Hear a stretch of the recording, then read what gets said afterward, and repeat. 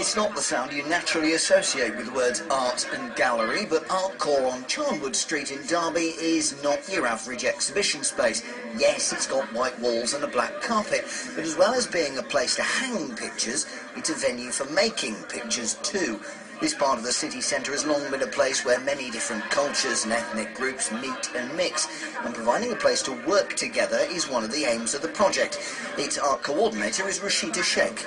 We have a 70-year-old couple who come and give their time voluntarily. They enjoy painting and they come and work with us on our projects painting. We have people from the job centre who are unemployed for a certain period of time and are on work experience working for a certain amount of time. What we at Artcore do is we provide that platform where not necessarily you have to be an expert in art. Even if you have an interest in art, there's something for you to come and enjoy here. The Artcore project itself began in India in 1995 as a way of giving an outlet to aspiring contemporary artists in the city of Baroda. So it's fitting that the inaugural exhibition is made up of photographs by Rahul Gajja, who worked with Artcore way back then. He's characteristically enthusiastic about the launch and says he wouldn't have done it anywhere else. People ask me why Derby, why did you first show in Derby? So I say that I would go into a smaller city rather than go into London because, art is universal. Art is not, London or Paris or New York, though I have shown everywhere, But Derby means a lot to me. And from an established artist to someone just starting in the art world, Zaima Begum has just finished her foundation year at uni and is using Artcore as a stepping stone. I've come here and I've met completely different people, from different backgrounds. I've met people who are photographers, to different things to do with ICT involved, which as part of my A-level I've done ICT. For me, my love in art is a career, starting to become a career as I'm starting to do my degree soon in September, so it sort of helps you to get more confidence.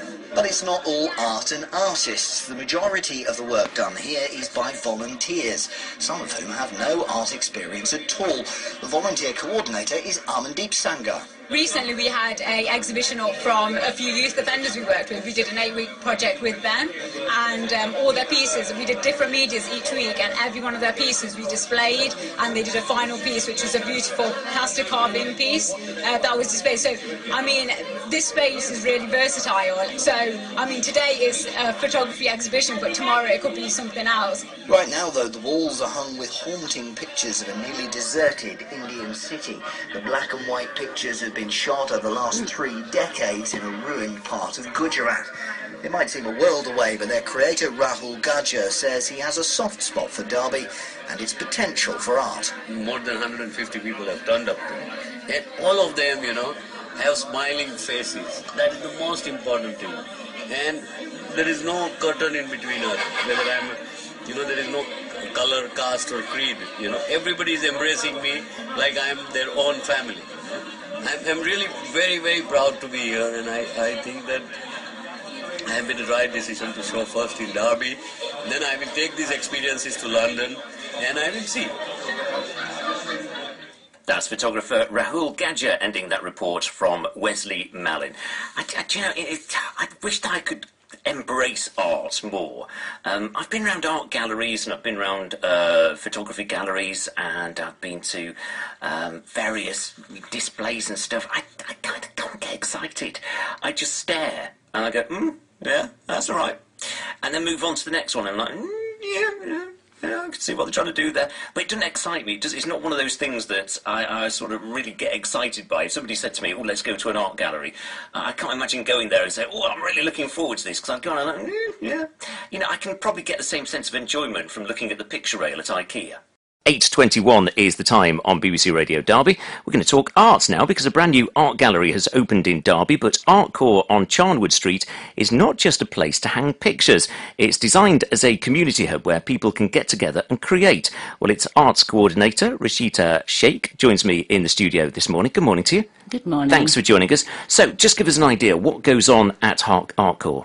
Artcore is a visual arts organisation, so there are people of all ages, abilities and from different backgrounds, cultural backgrounds, coming to do art in different mediums like pottery, painting, sculpture, and it's a hub. It's a place where people can come get together and work on one platform, irrespective of from where they come from. And how different is the new gallery from your old building? Oh, it's fantastic. It's a big place. It's 2,000 square feet, and we have a gallery space, a community space, a studio space to work in. We have enough space for our potter's wheels and our kiln. We have a meeting room. So yeah, it's fantastic. It's what we were really looking for. It's ideal for us to use, yeah. And the photographic exhibition that you've chosen to launch the new gallery is a bit out of the ordinary, isn't it? Just tell us where the images have come from. Yes, the Forgotten City from Chapaner, Pavagadh. It's a UNESCO World Heritage Site from Gujarat state of India.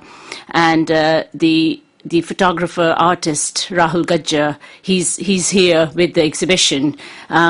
It's a fantastic exhibition. It's a black and white archival photographs, and he's been documenting it over 2 decades.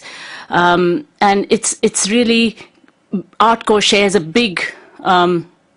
It has a great connection with India, where it started originally in 1995, and to enhance those connections further, working with the artists and the cultural lifestyles in both countries, we thought it would be a fantastic opportunity to get the exhibition here. How do you get people to go along? I think I was mentioning a little bit earlier that when it comes to art, it leaves me a bit cold, to be quite honest. I'm not one of these that can go and probably form a judgment or give an opinion on art. Do you think you necessarily need to? Do you think that art is a bit snobby in a way, that people think that they've got to go there and they've got to truly appreciate what's on offer? Not necessarily. Art is a tool of expression. So it's your individual perception. So you don't have to go and say what's good about it or what's not so good about it. You can just experience it. And that is enough for an artist or for a viewer to kind of take in as an experience for themselves. Art is a medium to convey your thoughts, your expressions, tell stories. So you can take it as a health and well-being message, or you can take it as a learning tool, or you can take it as a community cohesion tool, I would say, and have art as a medium to support that.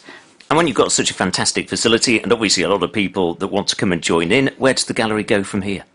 Well, that's the idea. The gallery is there for people to come and show. It provides a platform. It provides a platform to up-and-coming artists of Derby, Derbyshire, the East Midlands, nationally. It provides a platform to international artists to exhibit internationally. Say, for example, like Rahul Gajjar, he's here getting his exhibition from India and brought it here. So it provides a platform to up-and-coming artists as well as established artists. And it kind of is a hub, is a place where people can talk about or mingle in the arts culture. Rachita Sheikh from Artcore on Charnwood Street. Thanks for joining us this morning. 8:25 is the time.